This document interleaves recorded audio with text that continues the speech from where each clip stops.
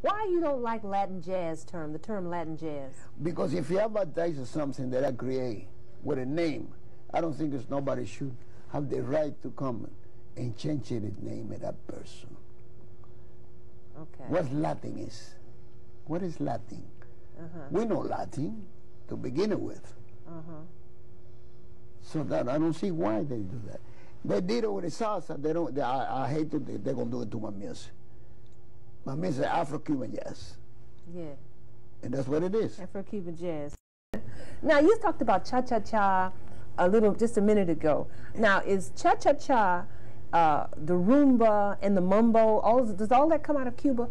Oh, everything is from Cuba. It's a different style of dances. The great thing about Cuba, every movement and music that they create a dancer to go along with it. Ah, okay.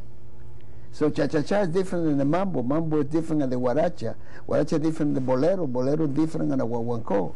I never heard of two of those. Oh, there's so many. You had it, but you know what happened? What? Somebody here, after the revolution, when the revolution came, there was no music from Cuba was coming here. So they started calling everything salsa. That's what the name is, salsa. That's why I don't like it, because salsa don't mean nothing. It's not rhythm that you can say that's a salsa rhythm. They call salsa mambo, guaracha, they call salsa. They call everything salsa. Any kind of Latin music, they call it salsa? Any kind of Cuban music. Cuban music. Because the other Latin music completely different. Oh, okay. We didn't know nothing in here about all the Latin music until the merengue. And that's from, merengue is from That's like from Santo Domingo. Oh, that's from Santo Domingo. Yeah. That's the only two ballroom music that people dance by.